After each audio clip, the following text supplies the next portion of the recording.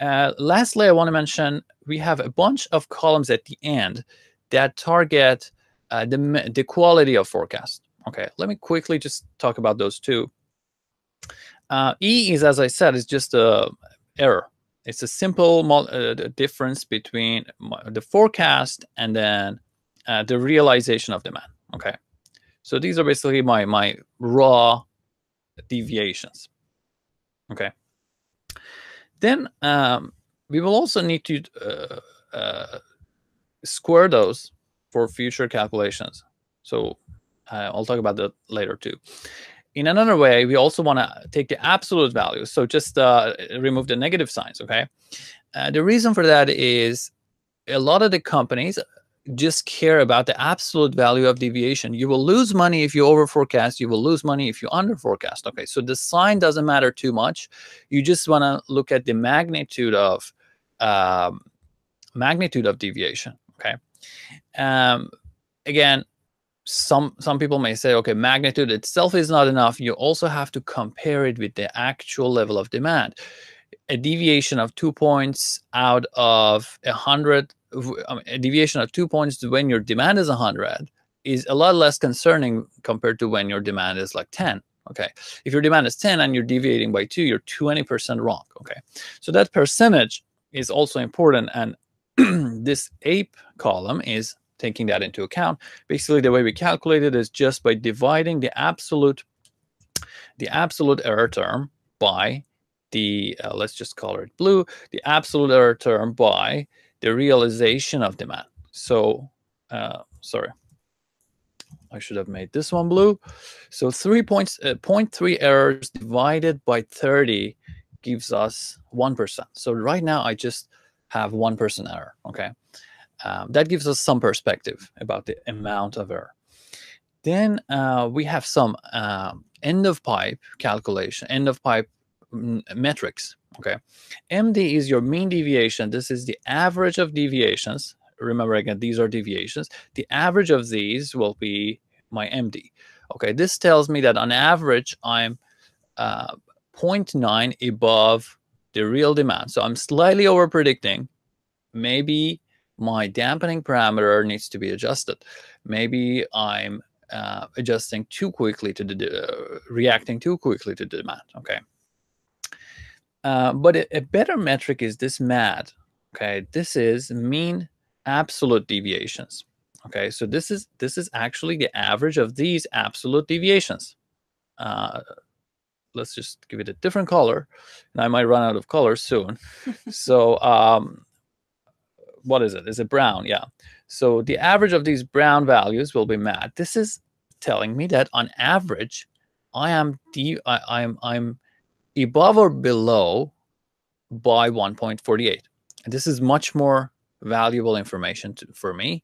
Again, because I don't care about if I'm over predicting or under predicting. Mostly, it's more about how closely I follow the demand. Okay. And then if you want to also look at the percentage, that's MAPE. So this MAPE is basically telling you it's the average of these APEs that you calculate. So these slightly lighter blues, which will give you an idea of percentage-wise how much are you off. Okay, so right now I'm 4%, about slightly above 4% off the value of demand. And this is super useful information. And you can directly convert this to money in a company setting. And then we also have mean square error, which is a smart use of exponential smoothing for getting an idea of your mean square. Basically, we will start with some value, whatever it is, this arbitrary value, and then every time you will just update that MSE based on your new demand in C7 and also your old estimate. Okay, so this is something I have seen used a little bit less in industry. So just refer to your formula for more details. We're just going to quickly pass over it. But it's just we updated according to the exponential smoothing formula all the time, so we can get a better, a more accurate estimate of MSE over time. Okay, that's not something I want to focus on right now. That said, I want to cover 2 more points here. Okay, so imagine this is a very good forecast because my red line is the actual demand, my green line is the forecast. It's following closely the demand, and that's good. And this is also shows up in my metrics. If you look at MD, mean deviation, it means on average, I have some errors here, right? Sometimes I'm up, sometimes I'm down, but on average, they all cancel out. So at the end, overall, I fix my errors. If I'm up sometime, I will just go down in the next period, and overall, I'm okay. And if you also look at MAD and MAPE, you will always only 1 point deviated, and which is 33%. Okay. Let's look at another estimate, another forecast that is biased. Okay, this is what we call bias. Why is that? Because I am consistently over predicting. I'm always predicting too much. Okay, even if you are just too much, you're above your demand slightly, but it's just the fact that it's consistent. That's a problem. That means you have not calculated things very well. So you are consistently making mistakes. Okay, and that's something that will show up in MD, which says your order is always on average basically 2 points below, and MAD is going to show that.